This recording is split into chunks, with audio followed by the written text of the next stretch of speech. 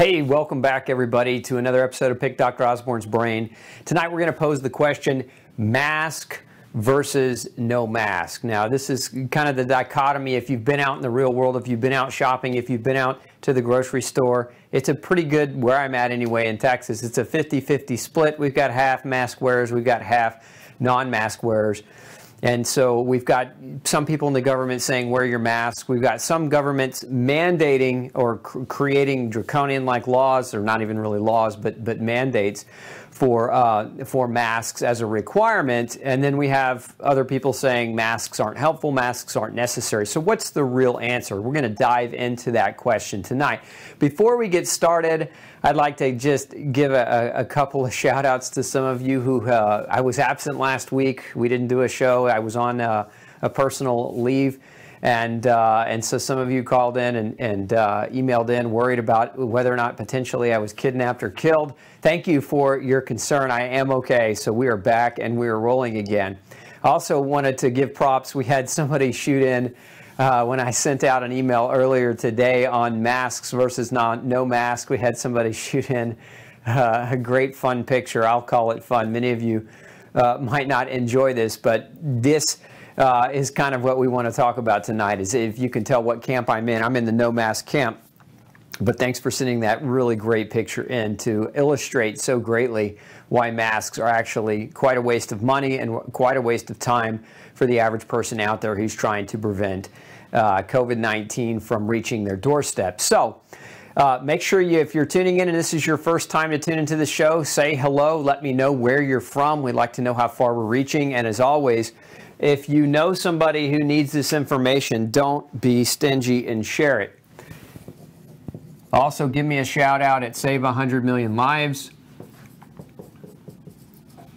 when you're sharing this to other people, because that is our goal here, is to help people, is to help save lives. And it's not, you know, all kidding aside, our goal is to help save lives, and masks are just not doing that job right now. So let's start off. I'm going to play a couple of video clips that we've put together for you on why so many people are probably confused about whether or not they should wear masks. So we're going to roll that video right now. This is Dr. Anthony Fauci on masks, and he's actually got two faces, right? So he's wearing two different masks. So anyway, we're going to play that right now. Right now in the United States, people should not be walking around with masks. You're sure of it? Because people are listening really closely to this. Right now, people should not be walking. There's no reason to be walking around with a mask. When you're in the middle of an outbreak, wearing a mask might make people feel a little bit better, and it might even block a droplet, but it's not providing the perfect protection that people think that it is. Can you talk about PPE for the general public? You need some supplementation to just physical distancing. And that's the reason why some time ago, the recommendation was made, I believe it was Dr. Redfield at the CDC who first said that, about getting some sort of a covering. We don't want to call it a mask, because back then we were concerned we would be taking masks away from the healthcare providers. But some sort of mask-like facial covering, I think for the time being, should be a very regular part of how we prevent the spread of infection. So as you can see, I mean, the confusion coming from, you know, one of our supposed leaders, the guy who's supposed to know more about viral infections and infectious disease than anybody in the United States, the expert of experts, right, is giving us two different messages. And of course, that obviously makes it quite confusing. So when he's saying wear the mask in one, but in the other he's saying don't bother wearing the mask, they're not really all that protective, what's the message here? So mask versus no mask. Who's right? So let's talk a little bit about some of the science behind masks, because I think ultimately, and this is one of the most boring topics that I've ever investigated in terms of science, because there's no great research on it. There's no compelling evidence that wearing masks are actually beneficial, yet there is compelling evidence that they're actually detrimental. So let's talk a little bit about some of the research on masks. So there have been a number of studies, and so what I'm going to throw up on the board for you, let's see, let's go to Masks, keep going. Okay, let's go right there. So yeah, so what you're looking at here, effectiveness of surgical and cotton masks. And so this is a newer study. So a lot of the research that people are talking about online right now are talking about studies from 2006, 2012, nothing really studied with SARS-CoV-2, right, which is what everybody is going to claim if you put up older research that didn't study SARS. But this study published recently in the Annals of Internal Medicine, actually just about a month ago, says that the effectiveness in conclusion that both surgical and cotton masks seem to be ineffective in preventing the dissemination of SARS-CoV-2 from the coughs of patients with COVID-19 to the environment and external mask surface. So in essence, this research study, brand new, almost hot off the press, shows really no benefit in using masks. Now, why do I show you there's no benefit in wearing masks? So let's go to the other research. Let's go right here. Face mask recommended, go up one. So this was published in the Lancet Respiratory Medicine. Again, this is just published about a week ago, about 10 days ago. So let's go to the diagram. And what I want to show you here is these are the recommendations from the authorities, from the health authorities of different countries. And so we'll just go down this list. The WHO says that, so the World Health Organization says that if you're healthy, you only need to wear a mask if you're taking care of a person with suspected SARS-CoV-2 infection or COVID-19 infection. So that's what the WHO says. Then in China, they say that people at moderate risk of infection, surgical or disposable mask for medical use. People at low risk of infection, disposable mask for medical use. People at very low risk of infection do not have to wear a mask or can wear non-medical masks such as a cloth mask. So that's what China is saying. Now, what Hong Kong says, specifically as a different government, is that surgical masks can prevent the transmission of respiratory viruses from people who are ill. It's essential for people who are symptomatic, even if they have mild symptoms, to wear a surgical mask. And again, a surgical mask, not a bandana, not a homemade mask that you sewed because you went to the fabric store because the fabric store opened up last week, but an actual surgical mask. Singapore says that wear a mask if you have respiratory symptoms such as a cough or a runny nose. Japan says the effectiveness of wearing a face mask to protect yourself from contracting viruses is thought to be limited.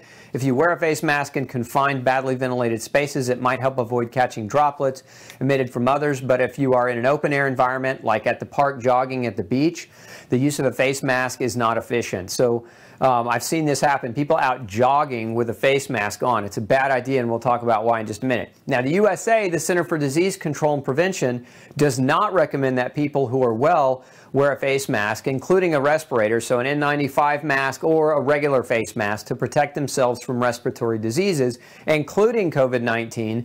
The U.S. Surgeon General urged people on Twitter recently to stop buying face masks.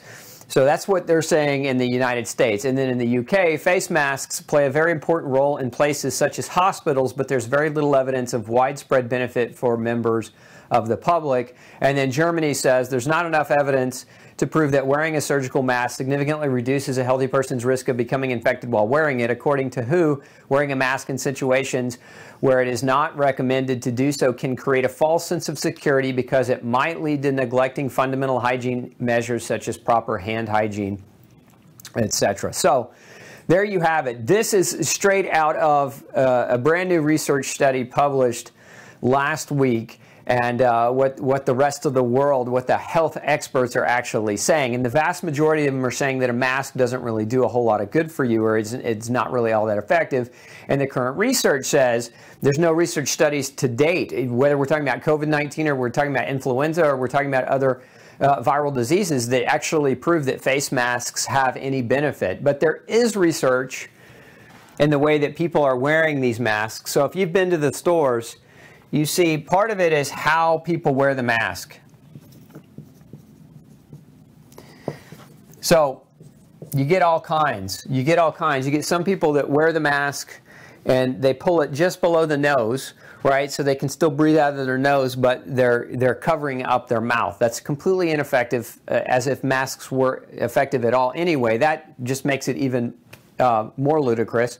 Then you have people that adjust their masks. They shift the mask up, they shift the mask down, depending on the situation. So like if they're panting or walking hard, they'll pull the mask down. I've seen this all over in different stores where people just handle their mask. And once you touch that mask with a bare hand, of course, you run the risk of contaminating your own mask. And now you've got kind of a breeding ground of moisture and bacteria and other viral particulate potentially that could actually increase your risk of infection, which is what some research studies actually show. So how you wear the mask actually matters. Now, most of these masks, if you're making them at home, so like if they're homemade masks, they have to be sanitized. If you're going to wear them, first of all, my advice to you is if you feel the need to wear a mask, you should probably stay home. If you're that scared that this thing could be transmitted to you and that your health is in such a place of ill repair, then you probably should be one of those individuals staying home, and you should probably use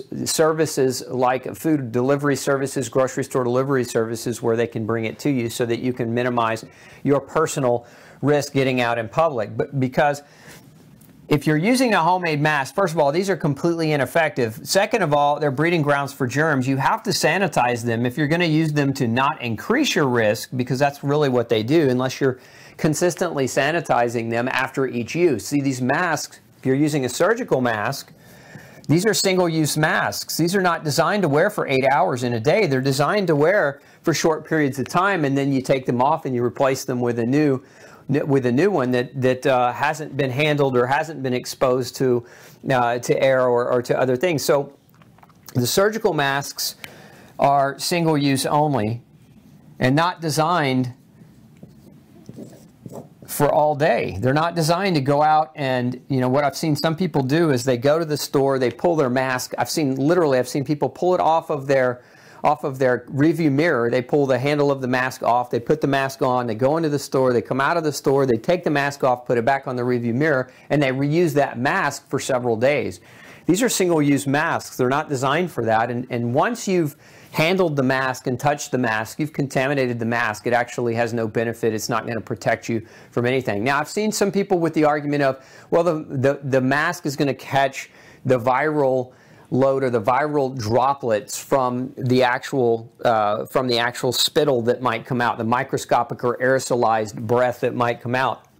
Not so much. Science does not show that. Studies don't show that actually happens. And studies do show that if you're using a mask that's designed for single use, you can actually increase your risk of picking up a respiratory infection. So surgical masks, not super effective. And then N95 respirators, these are fitted masks. So where most people go wrong here is these actually can be somewhat effective at reducing.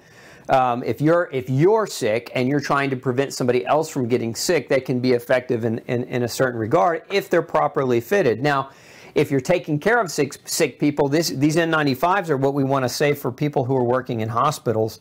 This is what has been the buzz on the internet is the PPE, right? The personal protective equipment for people on the front lines who are actually treating COVID-19 in hospital settings. These people need N95 masks.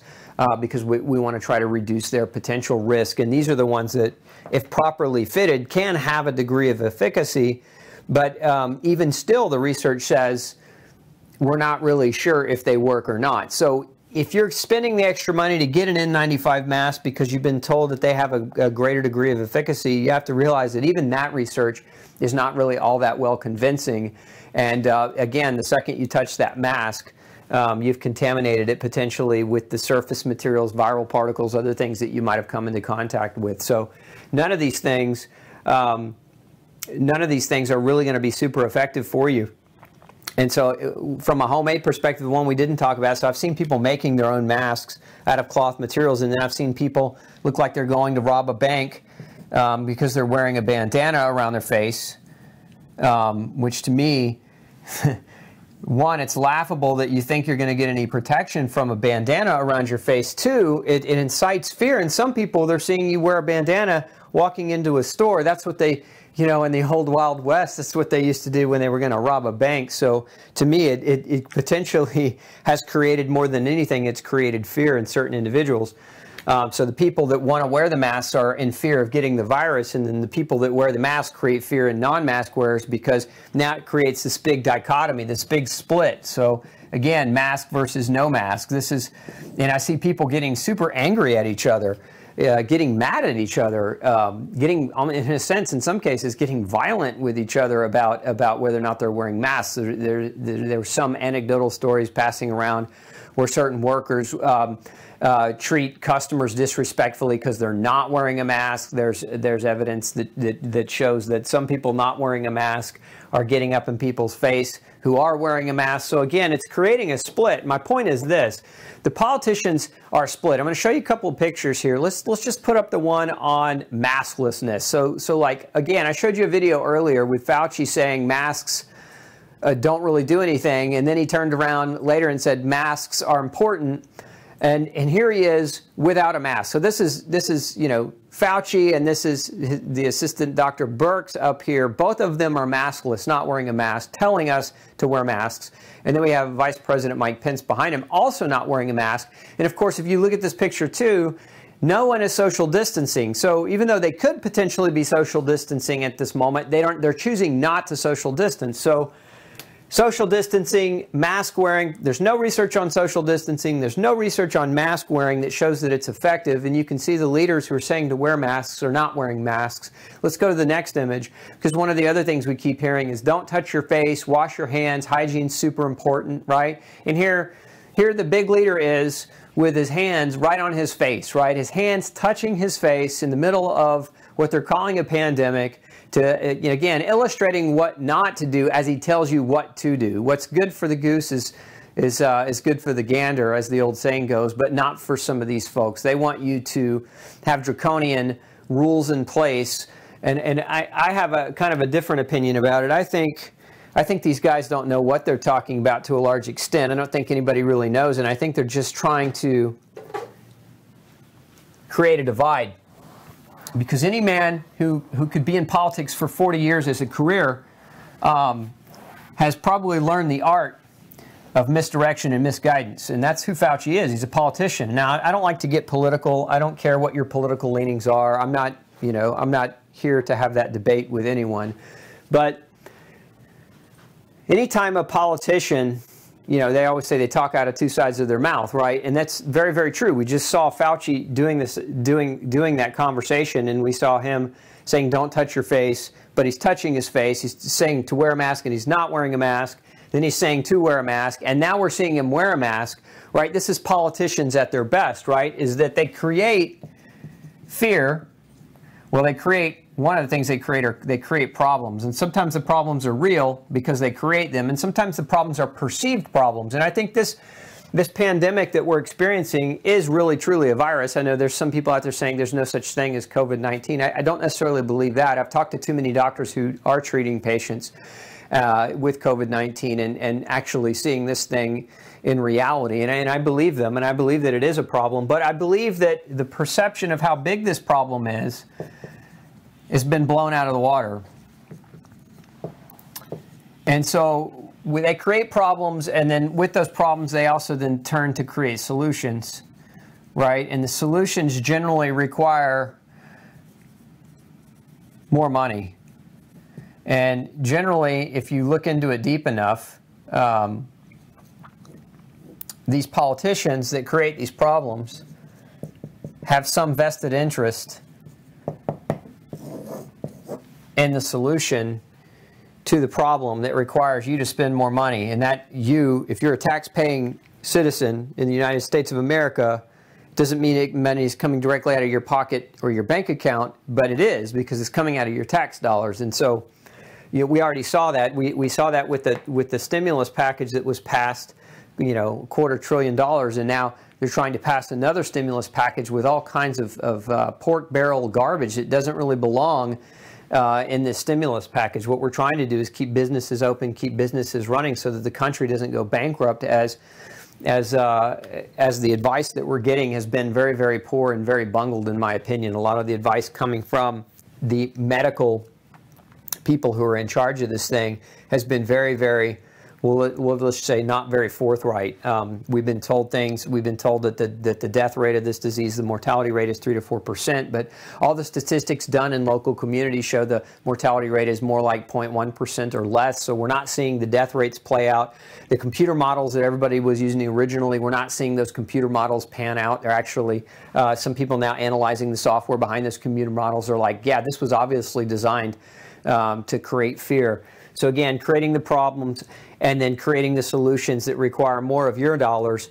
But when you're spending your tax dollars on those solutions, you know, if we investigated what their special gain or their special interest in those solutions, you know, a lot of the questions that have been coming in on the solution side, right, is everybody hide, shelter in place, hide until vaccine comes.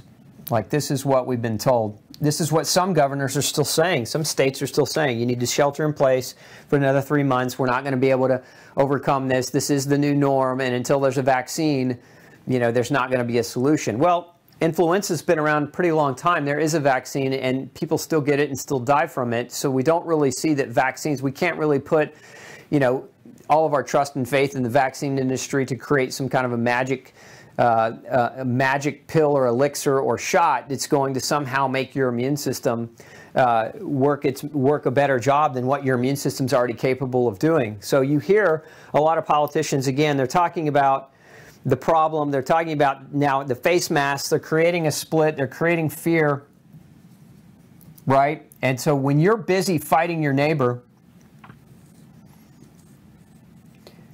you're not busy looking at what they're doing and getting away with.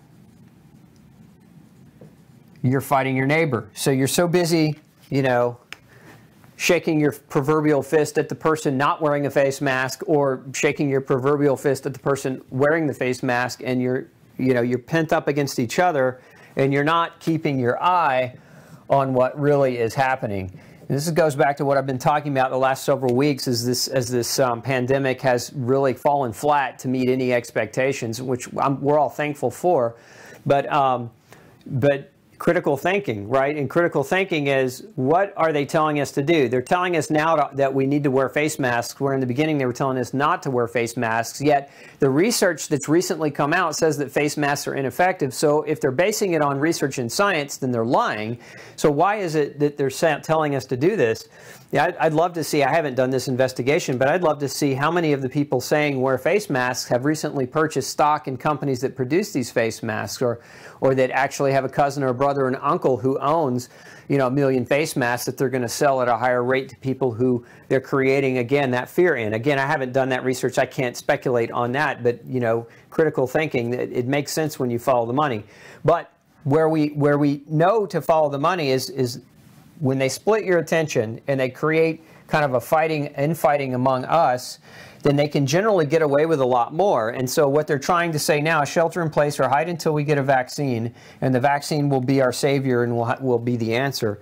And we can't say that vaccines have been the answer for any major diseases. And if you don't understand that, then you don't know history very well. The first vaccine was introduced approximately 1943, after measles was almost completely eradicated as a result of good hygiene practices and indoor plumbing. So we can't really give the credit to vaccines for eradicating disease, but we can give great credit to hygiene and to plumbing and to infrastructure that minimize disease as a result of better cleanliness strategies. So again, waiting on a vaccine, if that's who you are, you're probably on the wrong channel. If you want to hide until there's a vaccine, then you can do that. But that doesn't mean that you have the right to restrict other people's movement and other people's ability to take care of their families, to earn a living.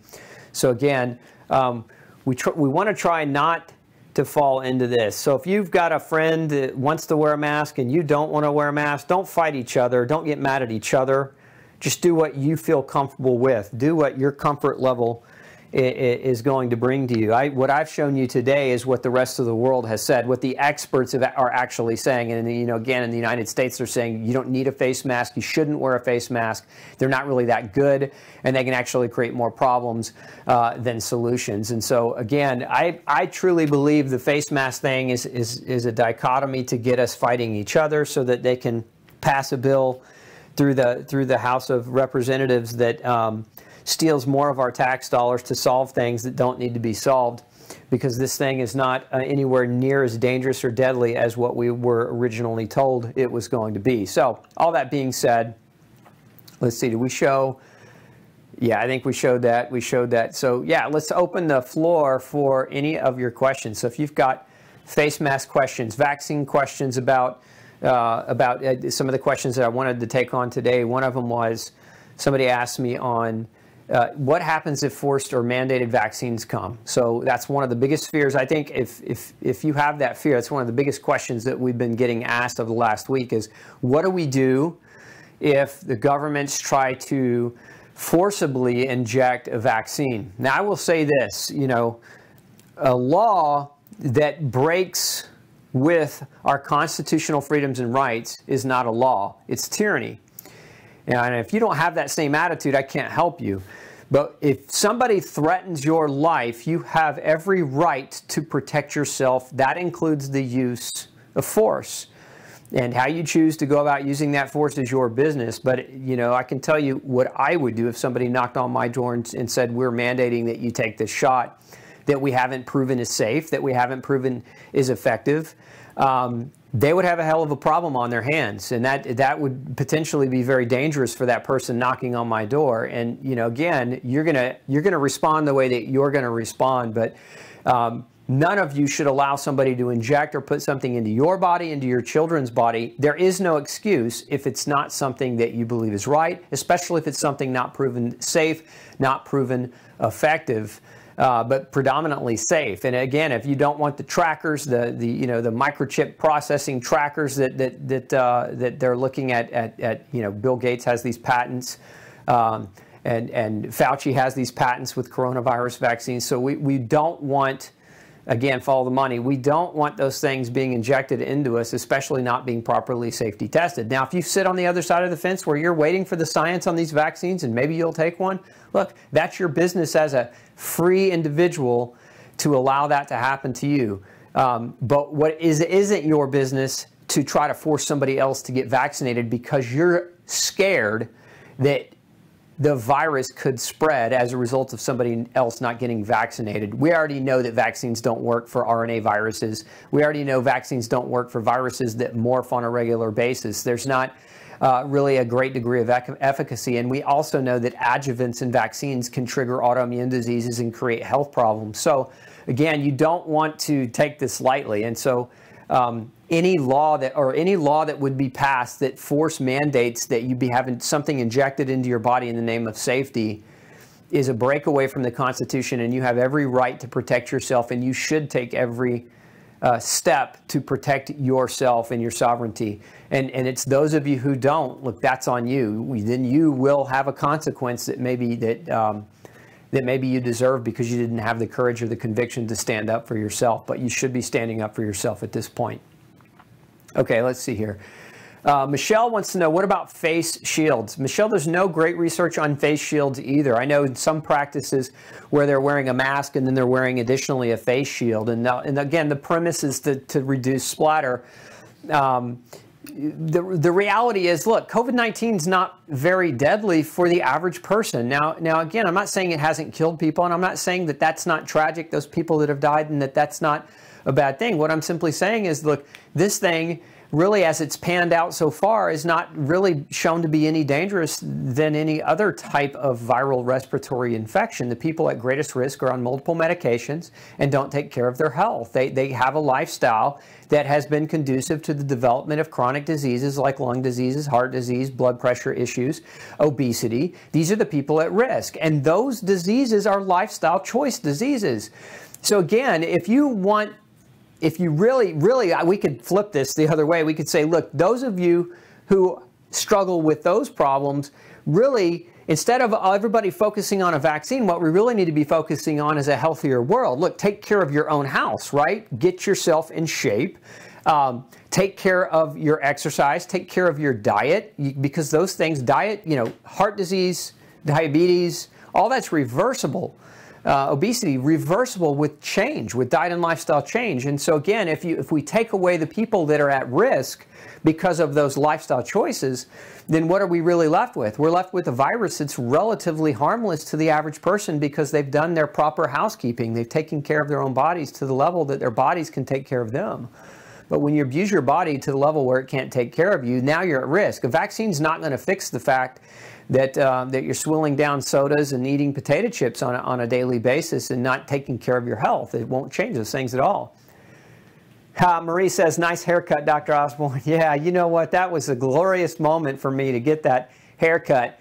I was getting a little frizzy around the sideburns. So thanks for noticing, Marie. Let's see.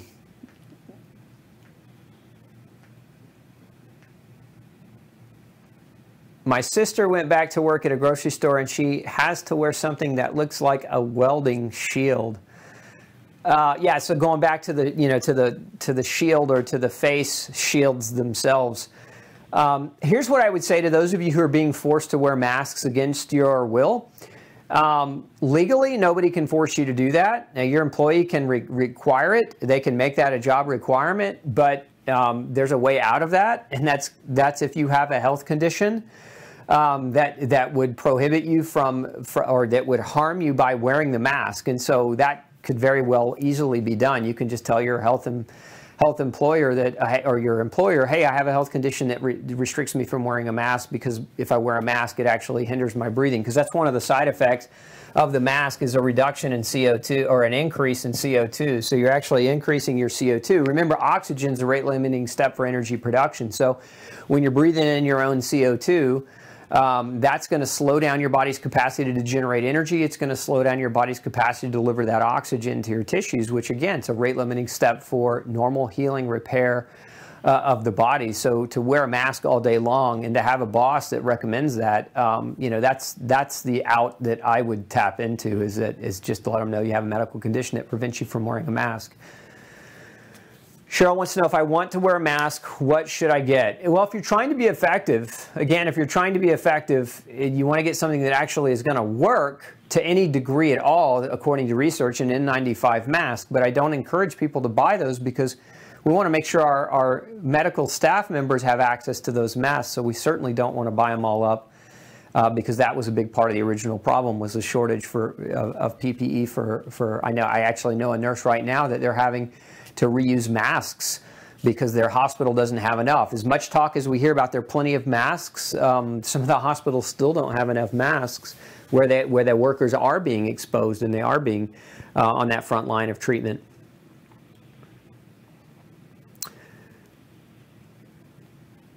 So Lindsay says, I probably misunderstood what I heard, but I was listening to a guy this morning that said there was legislation passed several years back that allows the government to force certain actions, including vaccines, in such a situation.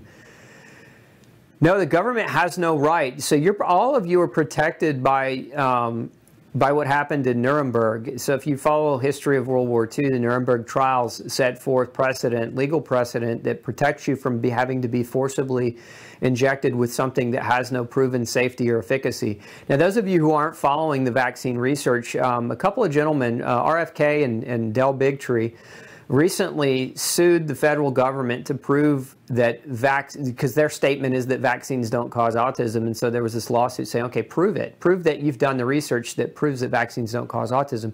And guess what? They couldn't prove it. They didn't have a single shred of scientific evidence that proved that. So they have to take that statement down off the CDC website that vaccines don't cause autism. So if you followed the news for any length of time and all these reporters were saying vaccines don't cause autism, and it was kind of this mass push in the media to say that vaccines don't cause autism, the government can no longer say that because they couldn't prove it, because they didn't have any evidence, because when we sued them for the evidence, they couldn't provide it. And the same thing's coming. Vaccine safety and efficacy, the same lawsuits are going to be rolling out soon, where the safety studies on vaccines have not been done. The CDC's been lying and sliding this stuff under the table. And so, look, nobody can force you to do anything with your body unless you let them. Law or not, you always have a choice. And one of those choices might be that you break a law to protect yourself from a law that shouldn't be a law, or a mandate that isn't a law. So again, you just have to be willing to pay the consequence of whatever action that you take. But if it means preserving your health and preserving your integrity, then, again, it's your choice to make. Lisa wants to know, is it possible to reverse liver fibrosis through functional medicine? I've heard alpha-lipoic acid in therapeutic doses will regrow healthy liver tissue. Is this true? It is possible to reverse liver fibrosis through functional medicine. As far as whether or not alpha-lipoic acid in therapeutic doses regrows healthy liver tissue, I haven't seen any studies or research that show that to actually be true. Your liver heals itself.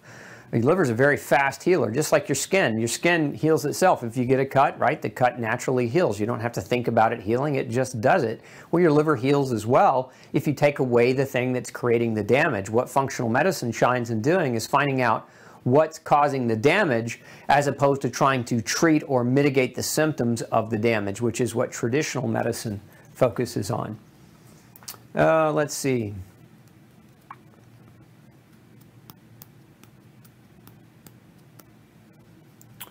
I've been taking NAC here, but I believe we may have some gene mutations preventing our bodies from making our own glutathione without any recommendations. Yeah, I mean, there are a lot of things that you can do to improve your antioxidant function. One of the best things that you can do is just eat real food, because a lot of the free radical damage comes as a result of processed chemicals, exposure to food preservatives and other things in the food. So eating real food, because your natural fruits, vegetables contain very rich quantities of antioxidants, especially organic varieties. Other things that you can do for nutrient antioxidants is get your nutritional status checked, because there are certain nutrients, for example, like zinc and selenium. So you may have a nutrition or a genetic reduction or reduced capacity to generate your own glutathione, but that doesn't mean you don't have glutathione. So you have to understand a lot of this genetic stuff. People think, oh, about bad genes. It's not that you have bad genes. You just might not make as much as somebody else, but you still make it. So you can preserve glutathione with selenium. Selenium helps regenerate glutathione. Vitamin B2, riboflavin, helps regenerate glutathione. So there are plenty of things that you can do. Tracy wants to know, what credence do you put in a second wave this fall? Look, my bets are we're going to see a massive second wave. I'll say a false massive wave. You have to understand, again, this is my opinion, but beware the government media complex. Those aren't my words. Those are words of other smarter gentlemen than myself, but the government media complex, there are parts of the government that I truly believe are in cahoots with the media, and that's why if you look at the media message, it's repetitive. No matter what channel you listen to, you hear the same verbiage over and over and over and over again, like social distancing, right? You hear that being repeated, and the new norm, the new norm. These are all this repetitive verbiage that you keep hearing from all the media channels, regardless, is a form of psychological conditioning, meaning they're trying to condition your mind psychologically to accept something to be the new norm. The only new norm you should be accepting is a better, brighter future for yourself. You think the new norm is to hide in your house from a virus that has a low mortality rate out of just the pure fear because you've watched the news and you're seeing, you know, now some of the politicians like Fauci, now they're wearing face masks. First they said don't, now they're wearing them. To me, this is my opinion, that they're trying to create that greater degree of fear. They're trying to prime you for that second massive wave. And that, again, as false as this first wave was. This first wave was nowhere near as deadly as we were told. It was nowhere near as infectious as what we were told. And again, if you go back and watch my last series on this, you know, the whole original reason why we shut down the economy, why we sheltered in place, had nothing to do with preventing the spread of the virus. You have to go back and remember, and using the politicians' words and holding them accountable for what they said. They shut down everything to flatten the curve. It's not the same thing. You know, Fauci was caught on tape a number of times saying, we're not going to stop the spread of this virus. The only way you can really, the only thing you can really do is flatten the curve, meaning to preserve the integrity of the function of our hospitals by not overwhelming them in the very beginning. And that's what the whole point of the stay-at-home, the shelter-in-place, was, to reduce the potential that we overwhelm the hospitals. The hospitals are not overwhelmed. They're furloughing nurses and doctors. They're firing people because they're so underwhelmed. And so again, flattening the curve was, you know, maybe we could say that because we stayed home, it was super effective. But, you know, if the treatment's worse than the cure, in other words, if you kill the economy and crush people's dreams and livelihoods and ability to earn a living in the name of a virus with a 0.1% mortality rate, that's a scenario where the treatment is worse than the disease itself. You could say, yeah, we treated the disease and the disease is cured, but the patient's dead, right? It doesn't make any sense. And so that's kind of where we're at right now with all of this social distancing, shelter in place, all these draconian mandates that governors, especially in states like California and Oregon and Washington, in Michigan, where they're passing these draconian measures that they have no authority to pass. You have to understand they have no constitutional authority to change the law or to create new law. And so it's the citizens. It's up to you. If you allow them to do this, then they will. If you allow them to get away with it, then they will. Remember, power is not something they have. The government should fear the people, not the other way around. The people shouldn't fear the government or the mandates of the government. The people elect government and put them in place to handle the people's business. The government is not there to dictate what people do or should be doing, right? And if you don't understand that, you need to go back to high school and take, your basic classes all over again. Anyway, we got off on a tangent there. Is there an impact from all this social distancing on our microbiome? Well, there's an impact on everything that's going on, because when you stay inside and you don't get outside, like, you're missing out on some great dirt. You're missing out on some wonderful bacteria that have the ability to help diversify your existing microbiome, which is a big part of your immune system. Remember that you're outnumbered by bacteria and viruses already, and these are healthy bacteria and viruses that you have. But when you put a mask on and you over hygiene, you wash your hands 20 times a day, and you wash the surface of everything off with Clorox and Lysol, and you develop this germophobic attitude, what ultimately happens is you minimize your own personal microbiome. You destroy the diversity of your own microbiome, thus suppressing the strength of your own immune system, making you more susceptible to infection. And there's plenty of research studies that show the accuracy of what I just said. Let's see, Kimberly wants to know, we've been at home for 9 weeks with no exposure to others, eating healthy, taking vitamin supplements, and getting outside when the sun is shining. What else can we do to strengthen our immune system? I know our immune systems become weaker under circumstances like this. Thank you. So mitigation of stress, a big one. And a lot of people are stressed out right now because they don't know when their jobs are going to come back, or they don't know if they're going to be able to make enough money to pay for the food this month. So mitigating the stress. But, again, if you can't control that aspect because you don't know when you're going back to work, sometimes mitigating the stress is taking action. So every week I mitigate my stress by taking action on the show. I've been taking action to help educate and enlighten those of you who are following this pandemic issue at great cost to my personal safety. But it mitigates my stress, because if I can't speak the truth, like if I have to be silenced from being able to speak the truth, that harms me internally. And so for some of you, you may live in one of these draconian states. Well, look, if you live in one of these states and you're stressed out about what's going to happen, then it's your right and it's your obligation as a citizen to uphold your rights. And that may mean going to a protest. That may mean marching and protesting, and that may be part of how you mitigate your stress. Other things that you should be thinking about doing right now is maintaining your exercise.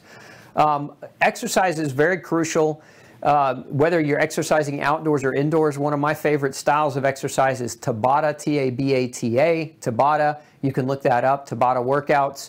They're 4-minute long workouts, but they can be very effective at maintaining muscle mass with minimal equipment. You don't need big fancy gym equipment to do Tabata exercises, because you can do Tabata calisthenics like push-ups and sit-ups and squats and lunges and things of that nature. And that can help you to mitigate your muscle mass during this time, because as stress is high, cortisol goes up. As cortisol goes up, it eats into your muscle tissue. It causes muscle wasting. So you want to do everything you can from an exercise perspective to maintain your muscle mass during this high level of stress.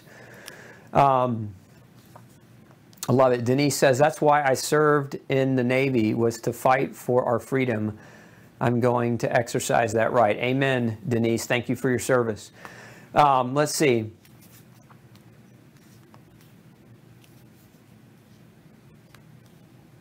Is it recommended to wear an R95 mask, given that N95 masks are reserved for healthcare workers?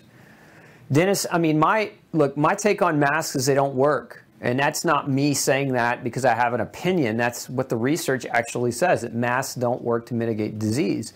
So I don't think whether you have an R95 or an N95 or a bandana or a surgical mask or homemade mask or a sock over your face, I don't think any of those things are going to protect you or offer any degree of protection or offer any great degree of protecting you from others. That's one of the other arguments that we keep hearing with masks, is the masks are not for your own personal safety, it's for the safety of others, because people with COVID-19 can be asymptomatic. You know what a person with asymptomatic COVID-19 is? It's a person that has produced their own antibodies and they're no longer, they don't have an infection. It's a person that got exposure but's making antibodies. So that doesn't pose or mitigate or create a risk for you. A person who's asymptomatic doesn't create a risk for you. You have to remember the basis for a lot of what they're saying about COVID transmission is based on false laboratory values. The testing services for identifying and diagnosing COVID-19 are marginal at best. Well, I'll just be very frank, they're piss poor in their ability to really give you a solid, yes, I am infected with COVID-19, or yes, I have the presence of COVID-19 through a PCR swab. Like that, just the presence doesn't indicate infection, and the presence does not also indicate the ability to transmit. And so again, a lot of the information that's been shared is like everybody's scared because they're talking about how highly contagious this virus is. It's nowhere near as contagious as what the models predicted it to be. And a lot of what they're saying about the R0, which is the level of contagiousness of a particular disease, has been falsely exaggerated. So again, this is my opinion, create problems, right? Create massive levels of fear, okay? Because people are going to make bad decisions when, like wearing a mask that doesn't work, when they're in high levels of fear and that stress. And then when you create the fear, you create the split. When you create the split, you create the fighting. When people are fighting each other, they're not paying attention to what well, there's an old saying, who watches the watchers, right? And our proverbial watchers are our politicians, or our CDC, our doctors that we put in charge and put in these positions. But who's watching them as they're making the recommendations? Let's see here. Dory, my work makes us wear N95 face shield and gloves 8 hours straight. I'm getting a constant cough and burning pain in my chest. Could I have developed chemically induced asthma from the mask? It's possible. You know, these masks are bleached. They are, you know, many people are sensitive to a number of different chemicals, including what could potentially be in that mask, but you also may be suffering from CO2, aggressive CO2 accumulation, which is reducing your capacity for oxygen. So again, I would argue that medical necessity, if you're suffering a medical issue as a result of wearing that mask, you know, then hold your boss or hold your employee accountable, because a lot of the big corporations are doing this. Like Costco is an example of a company that's making people wear masks to go in their store. They're making their employees wear masks. I refuse to shop there. Look, if you're going to mandate something on me out of illogical fear, then you don't need my business. But when you're trying to work your job or keep your job, I understand that you want to keep your job, but you also at the same time have to hold your employer accountable for their decisions and their action taking, especially if it's not justified and it puts your health at risk. Let's see, keep going down there.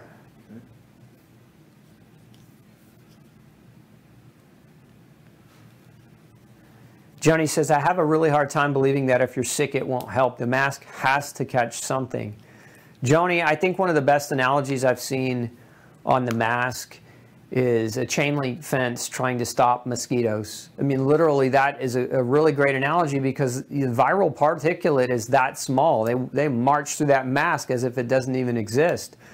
And some people say, yeah, but when you combine it with the saliva, there's some stoppage. Yeah, but it's not just being combined with saliva, one. And two, most of these masks aren't effective for viruses. Actually, I erased my board. Most of those masks that we're talking about that people are wearing are not effective. Now, if you want to go around with an N95, research shows if anything's effective, that one would be. But again, not effective for a healthy individual. You have to understand, what I showed you earlier was from most major industrialized countries that realize that masks are not really an effective strategy. They're not really a disease-stopping strategy. People that wear masks are on the front line that protect themselves. But if you're a citizen walking out in public, the mask is not going to do anything, especially if you're a healthy individual already.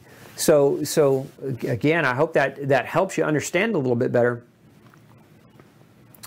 Greg wants to know, what harm does a face mask have if worn for a long period of time? The biggest issue is the CO2, an aggressive elevation in CO2, but also an accumulation of potential bacteria and moisture around your face that could serve as a breeding ground. Remember, what else loves to grow in these moist, wet masks is mold contamination. So if you're not replacing your mask on a very regular basis, you're actually increasing your risk for those types of issues.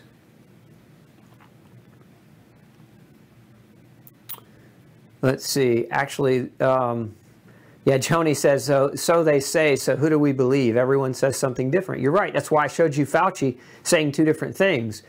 Again, and that's why I also showed you guys the research, kind of the summary of research as we know it on masks and whether they work. And the general consensus is that there's no great research or evidence that shows that masks work. And they've actually done studies of sick individuals trying to reduce the spread of viral or bacterial infections and have not been able to show any major great benefit for mask wearers versus non-mask wearers. So again, the research doesn't really support it.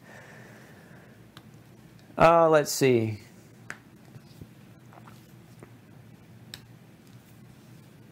I like this because Lori chimes in. Lori says, I worked in the OR 20 years and I believe that wearing a mask 8 hours a day, 5 days a week, plus scrubbing my hands for 5 minutes for each surgery contributed to the downfall of my health.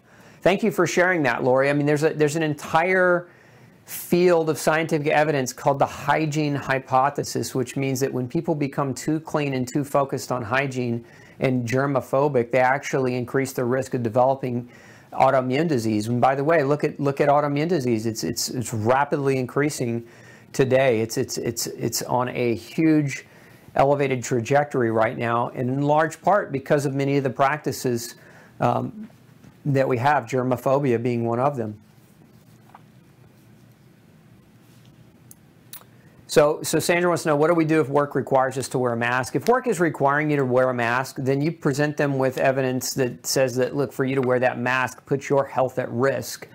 And if they're willing to pay for your medical bills as a result of that forced mask, generally what will happen is they'll make an exception for you. I've seen this happen a number of times with a number of people. Let's see.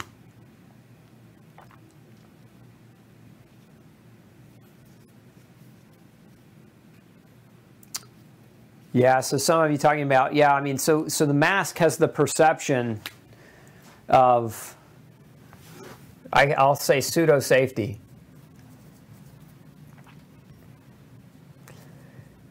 People see other people wearing masks and they feel better about it. They feel safe. They feel safe because they're scared, right? And again, when we make bad decisions, it's when we use our limbic brain, when we make decisions out of fear. And so all these people that are in a fear mode, it's like a baby who's sucking on a nipple, feels safe and feels warm and fuzzy. People seeing other people wear masks who are living in that fear mode feel this, I call it pseudo-safety because they feel safe, but it's not really any safer. So they're not really safer than they were with or without the mask. It's just a sense of things. And so in that regard, if in their brain they feel safer, then they actually are safer. Like you create your own reality through what you think. Now, my advice to people that want everyone else to wear masks to accommodate their fear, those individuals need to go home and stay home and quit trying to dictate or control the movements and the operations of other individuals. Remember, we all have freedom. We all have the freedom in the freedom of choice, and you have the freedom and choice to stay home as much as you do to get out into the grocery store, etc. Let's see, do people with Hashimoto's have more challenging time fighting COVID? Not generally, not if you just have like Hashimoto's. Now, if you have uncontrolled Hashimoto's and other comorbidities along with the Hashimoto's, so like if you have other autoimmune conditions, then potentially yes. Now, Hashimoto's in and of itself, if your thyroid numbers are being well medicated or well controlled with nutrition, diet, and lifestyle, then no, it's not really one of those types of conditions where we'd say you have a greater risk or a greater degree. So Dory wants to know, can I give links showing studies that masks are ineffective? Well, I put some of those up for you today already, Dory, but yes, what we'll do, if you're on our YouTube channel, we'll put those in the show notes for you to follow. So if you want to go read more information about masks and mask studies, you'll have that information that you can access. Let's see.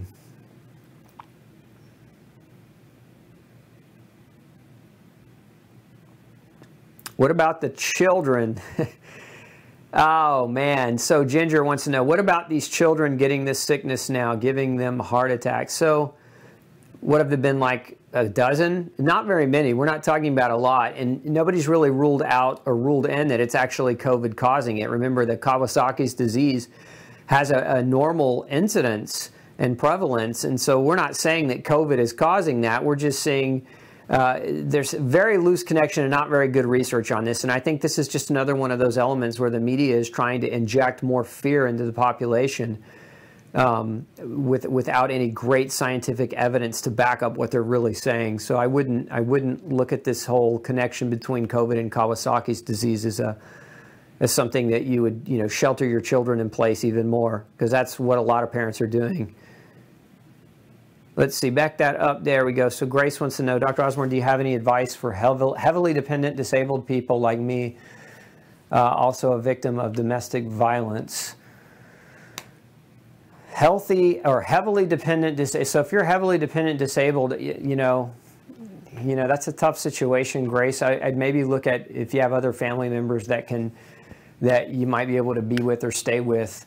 If at home you're indeed a victim of current domestic violence. If you're not currently a victim of domestic violence, but were a victim in the past, of course, the first thing you need to do if you're a victim of domestic violence is get out of the violent situation, protect yourself.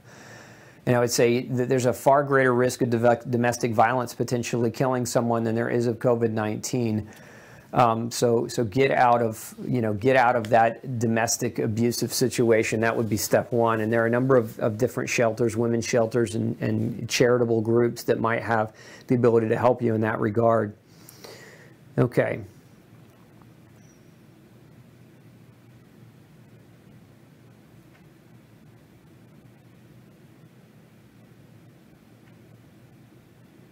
Why are so many people dying? People have been dying. People died last year. If we actually compare death rates from last year to this year, they're not really all that different. And that's kind of one of the myths, or I should say one of the falsities that's being propagated, is that somehow COVID's killing more people, and that we have an exaggerated or exorbitant amount of deaths, when in reality, when this is all over, like what we saw in Italy, where the health minister in Italy came out and admitted that 88% of the COVID deaths were actually not caused by COVID. People with COVID die, but that doesn't mean that COVID caused their death, and that's a very, very important scientific distinction to make.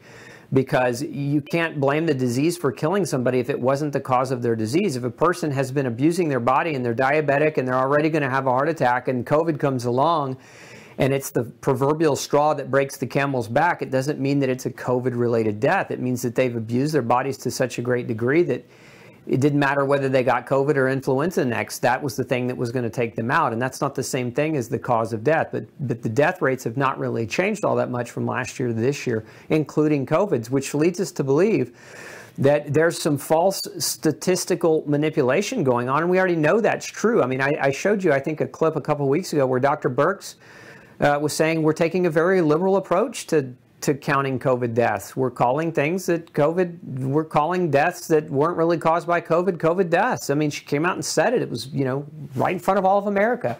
Look it up. And statistical manipulation like that is very dangerous because it creates fear. It creates fear, which then creates action steps by our government, by the different entities that we, that we voted in to govern us. And if they're basing their decision-making process based on false numbers, then crimes against people's businesses and livelihoods are occurring. And they actually are occurring as we speak. They're crimes against people's ability to have freedom and earn a livelihood. And I know a lot of people are saying, well, that's so selfish, that capitalism shouldn't take precedence over lives. No, lives are important. So a person's ability to pursue an income and to pursue the ability to take care of their family and put food on their table and to pay for their rent, that does affect their livelihood and it does affect their life, because we're going to see suicide rates dramatically track up. We already have started to see that. We're seeing domestic violence reports increase. In my city alone, some of my friends that run apartment businesses have been told by the police that the police will no longer respond to a call unless there's a gun involved. So the police are so busy babysitting COVID diagnostic tents, and there's no lines in these tents, by the way. If you drive by them Monday through Friday when they're open from 9 to 4, there's nobody in line, but there's 6 police cars, a fire truck. So we're using all these resources to have these COVID diagnostic tents set up, and nobody's getting diagnosed because, first of all, people don't want to go get a diagnosis. They'd rather just shelter in place or stay at home if they're sick, which is a smart thing to do. But they're taking our law enforcement off the street and taking them away from their jobs to babysit a COVID tent, which is a ridiculous notion when the hospitals are laying off employees, and you have plenty of hospitals, doctors, and nurses that could take care of these people, but they're just not allowing it. This whole thing has been mismanaged to an extreme level because of the fear, because of the false statistics and the false information that's being propagated. And so you have to understand that the false information that is being used for politicians to make decisions is creating bad decision making that is just creating a domino effect that's affecting and impacting all of our lives to the negative. And so again, all these things are important, and you have to think about them. Can you, Cheryl wants to know, can you explain being asymptomatic again, please? So an asymptomatic maybe is what you meant, Cheryl, but you could have a positive COVID test, what they call an asymptomatic carrier, but it doesn't mean you're a carrier of the disease that you're going to spread the disease. What it means is you probably already had contact with it and you've created antibodies against it. Again, the testing for this has been very non-scientific, and even the person that developed the test says this test is not designed to actually diagnose COVID-19. So again, a lot of the problems in the statistics that are being reported with the false testing, or I should say the non-scientific testing, or the inaccuracies of the testing, however you want to put the words, but it's testing that's creating false fear, false numbers, false elevations. Doctors are reporting deaths that aren't really being caused by COVID. So we have this whole scenario where it's all been fear-driven, and in large part money-driven. And so you're destroying people's businesses and livelihood and lives as a result of these fear-based decisions. And in some of these states, like if you live in California, I'm praying for you, because what they're doing in that state, to me, if I lived in California, I'd be marching on the Capitol today. Anyway, high blood pressure increases your risk of COVID-19 for several reasons, Gail. One of the biggest reasons is many of the medications being used to treat high blood pressure increase the expression of ACE2. ACE2 is a receptor on the surface of the cell that is where COVID enters your cell. So COVID enters into your cell through a door called ACE2, and many of these blood pressure medications drive up the production of ACE2 receptors, and so make you more susceptible to picking up the virus. Okay. Why does the media keep telling us that they are fast-tracking a vaccine if their timeline is unrealistic? And what about the compounds they're using? Could they not be just as dangerous to the public? Yeah, my whole point is, look, if you're waiting at home for a vaccine, look at this track record and the safety record of vaccines as it exists. I mean, the vaccine injury courts pay out millions and millions of dollars of vaccine injuries every year. And if you look at, like, for example, the safety or efficacy of if we're just looking at viral infection, influenza, the virus, the influenza virus, the vaccine for that, at best, on best years, has a 40% efficacy, and that's really an exaggeration of efficacy. So don't hide in your house waiting for a solution that isn't going to come. It doesn't make sense. I mean, just look at the track record, and when you fast track a vaccine without proper safety, and you declare that everybody should get it as a result of an emergency situation, and again, the emergency situation is based on false numbers, you see how this is affecting you. If you're not standing up and you're not demanding accountability from your politicians and from your city government, from your local government, from your state government, you should be. You should all be advocating right now for your rights and not living in fear of the government mandating something over you. The government doesn't control you, you control the government. That's a message that you should take away from the show tonight. So all that Matthew wants to know, are you hearing about the viral effects of more cardiac in nature, i.e. blood clotting, and less respiratory in nature, thus negative? Yeah, I mean, these are all part and parcel data. So does the virus affect, just like gluten? Gluten for some people is going to affect their guts, for some people it's going to affect their brain, for some people it's going to affect their nerves or their joints. it's different for different people. And I think this virus is very much the same, especially as it has the ability to morph and change over time. I think more than anything, we should be thinking about not necessarily ventilators or respirators, but we should be thinking about nutrition and sunshine. Again, these are the things. Now, if somebody actually has the active disease, there are research studies, and I've talked about these ongoing on IV vitamin C. There are research studies on zinc that are showing promise. So again, you can go and you can read those studies. A lot of them are being done on COVID patients now and showing very, very good results. So I'd worry less about the style of symptoms that a person develops and more about what you can do once they develop it, or what you should do to prevent the development of it. When people say, I love this question. Julie says, how do we respond when others tell us we're endangering grandma by going out, not wearing masks? You say, well, you're endangering me by not letting me go out and earn a living and earn an income and be functional in society. And grandma is important, but so am I. I'm not going to jeopardize my own freedoms and my own health for the sake of grandma. If grandma fears the virus, then grandma can self-quarantine. And that's okay too. Again, if you're living in that fear mode, I'm not judging you. You need to stay home. If you're in fear that you're going to catch this thing, or if your health is in deterioration where you feel like you're going to have a higher risk of catching this thing, you're the one that needs to self-quarantine. You don't quarantine healthy people. This has never been done in the history of mankind that we know, quarantining healthy people to prevent disease. And obviously, it doesn't do a whole lot because the curve is flattened. The disease wasn't as bad as we thought it was. Again, and I think a lot of the decisions that have been made and a lot of the action steps that have been taken were taken out of fear and not necessarily taken out of intelligent thinking.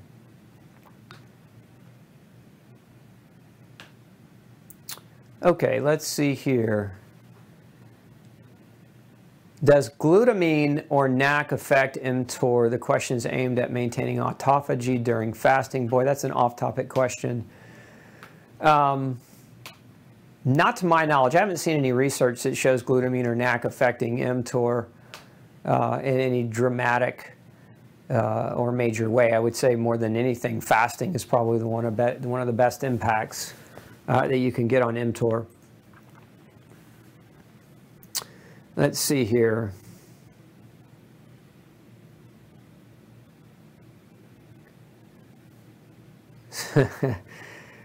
So somebody's asking, are they in cahoots with China? I don't know if they're in cahoots with China. I think there's a lot we're not going to learn out of this. I think there's a lot of behind-the-scenes information about all this that we'll never really truly know the answer. I mean, master politicians are great at deflecting your attention and hiding the truths, and I don't think we'll ever see the full truth of this come out. I hope we do. What I really hope more than anything else is I hope that we see accountability. I hope we see the citizens hold their politicians accountable for their behaviors during this time, because many of the politicians have taken draconian measures for something that they shouldn't have, and I hope we see those people get voted out. I hope we see those people be held accountable for the damage and the destruction of lives they've caused post-virus. Yeah, so question for you guys. How many of you would get a vaccine if it came out? How many of you say yes or no? How many of you would get a vaccine if it came out? Tammy wants to know, what about using elderberry and zinc to boost immune function? Zinc and elderberry have a lot of research studies on immune function. None of them, though, have been on COVID-19. So you certainly can use elderberry and zinc, although you wouldn't be using them under the auspice that there have been research that proves that they're going to be effective for COVID-19. So, read into that what you will. So I like what John says. He says these mandates are not law. The powers that be are just wanting to see how many liberties they can take away. And I absolutely want to reemphasize that, John. Thank you for bringing that up. These mandates that governments are putting out are not law, and you are not obligated to legally follow them. And these governors that are producing this draconian impact have no legal right or legal authority to do so, not even under emergency measures. They don't have the ability to change law, and they don't have the ability to I've seen some states where they're going to fine people. They have no ability to create fines for breaking a law that doesn't exist. And the only way that they're going to be able to extrapolate that fine is if you allow them to do that as a people. So again, most of you, well, I think pretty much all of you are saying no vaccine. So I think we know who we're talking to tonight. We're talking to some smart folks.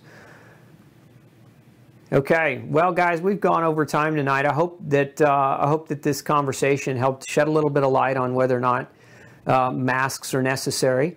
And please do me a favor, because we've got to educate a lot of people. We've got to make sure that the rest of the world gets on board with the fact that we can put the masks down and quit creating or leading or lending toward this fear mindset, because it's this fear-driven mindset that's driving this thing forward, and it's going to drive it forward into October with a second wave if we don't squash it now. So again, help share this information, help get it out there, share it with somebody, you know, tag it, paste it, and forward it on, and let's get the rest of the world educated and up to speed. Look, I'm wishing you all excellent health. We'll see you next week for another episode of Pick Dr. Osborne's Brain. Have a great week.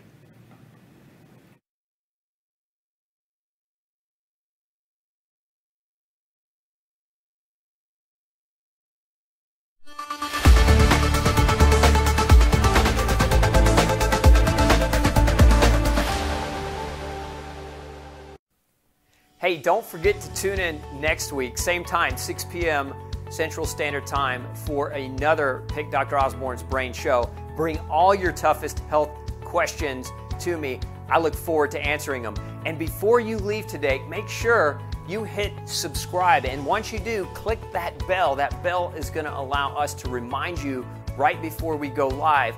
But it's also going to allow us to remind you when we come out with other video content all week long. We've got lots of episodes coming your way all week long, and I don't want you to miss anything. So again, subscribe, hit that bell so that you can get notified when we have that new information put up for you.